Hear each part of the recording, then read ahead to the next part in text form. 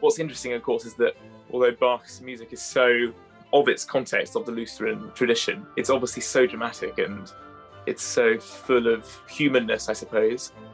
At the heart of it, I think, is this fundamental relatability that, shared with Handel's humanness in his operas, is really, that's the sort of interesting thing to me about singing, about all kind of performing really, is finding the human characters within.